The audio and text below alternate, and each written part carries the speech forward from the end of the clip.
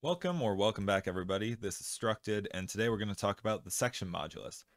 So the section modulus is this quantity right here, S or Sx. Section modulus is equal to the, cross that out, it's equal to the moment of inertia, which we talked about last time, divided by the distance out to the ultimate fiber, or the extreme fiber. So if we look here on this little rectangular cross section, there is our centroid, and we've got a distance C up to the, C should not be C, C should be Y. We've got a distance C up to our stress point here. That distance goes from the neutral axis, and as long as we are elastic, we haven't exceeded the yield stress of the material, then the stress is proportional to that distance from the neutral axis. So the maximum stress here is at distance y, which is the maximum distance c from the neutral axis. So if we take this equation up here, the stress in the x direction is equal to the applied moment, m, which is this right here, times the distance up to the fiber that we're interested in, divided by the moment of inertia. And if we are looking for the extreme stress or the ultimate fiber stress there, sometimes this is denoted as sigma B or sigma F. We're going to then be looking at my over I, which can be rewritten as m over s. And this s is related to the coordinate system. So there's an sx, it's ix divided by y. There is also an sy, which is your ix divided by x, or your iy divided by x. It would be in this direction. And in this case, I'm just putting sxx, right? But we could very easily have a situation where, say, we have an asymmetric section like this, and the neutral axis is located somewhere up in here, and the distance to the extreme fiber in one direction,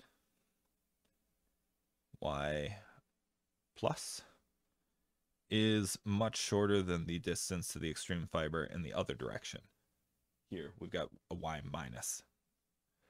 So here, really we would be getting an sxx plus and an sxx minus. So if we know that this shape has, just pulling numbers out of nowhere here, an ixx of 10 inches to the fourth, and we've applied a moment of 100 pound inches, and we've got these y distances here. We'll say that y plus is equal to 1 inch and y minus is equal to 3 inches.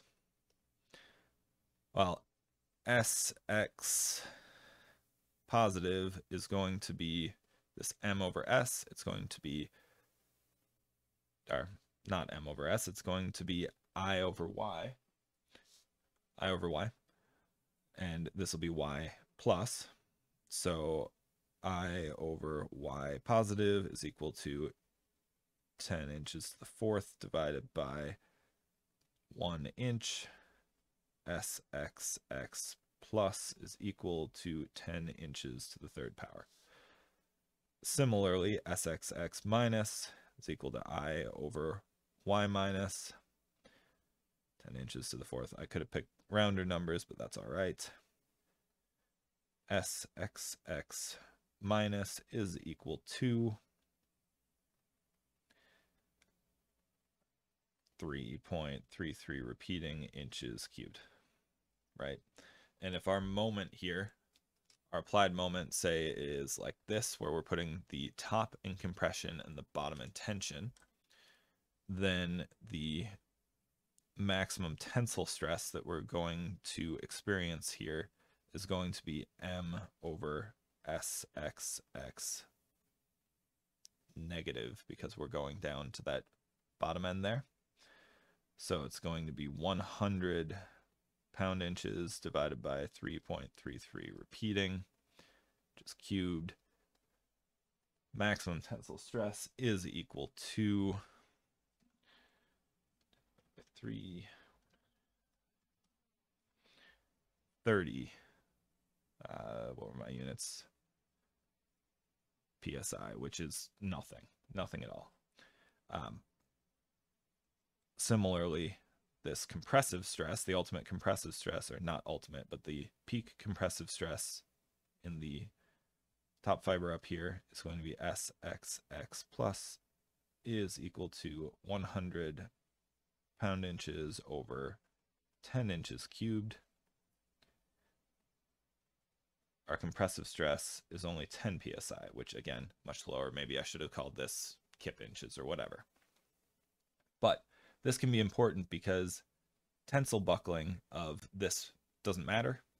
It's not a thing. This is going to be limited by the yield stress, but up on this edge, you're potentially going to have buckling concerns where this could bow down as it gets stressed under compression, and that could result in a loss of capacity long before we hit the actual tensile yield capacity of the material. Or this could be made out of something that doesn't have the same yield stress in tension and compression. So it's important to keep straight your tension versus compression that's going on. Know that when you're looking at a small element under tension, you're going to be limited by the yield stress. But when you're looking at a small element under compression, likely there are buckling checks that you'll at least need to do to cross that off. If you like this video, please let me know in the comments below.